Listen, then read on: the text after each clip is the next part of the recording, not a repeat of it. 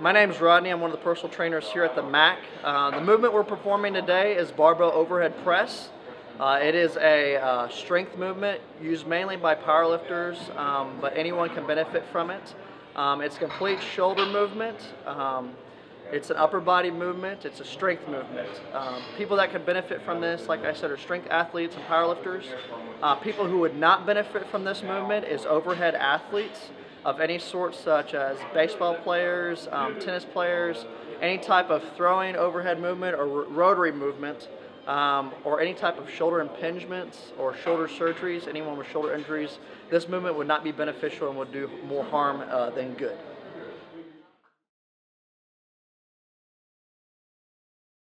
Right now what Vince is going to perform is the barbell overhead press. This is mainly a shoulder movement.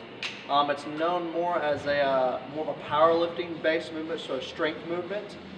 So I'm going to walk you through the steps of how to perform it properly, and we'll talk about how to do it properly and what not to do. So Vince, if you'll go ahead, and what he's going to do is he's going to get his hands about shoulder width apart on this. His feet are going to be shoulder width apart, okay?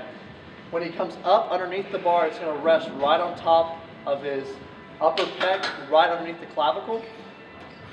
And it's just a straight movement. So when he presses, he's going to press up, lock out his arms, and put his head through the hole, okay?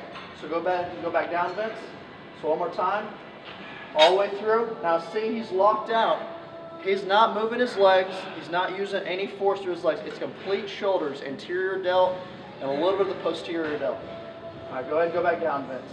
All right, now when he racks it, he keeps it right here on top of his upper pec, slowly walks it back in, and just sets it back down on the bar.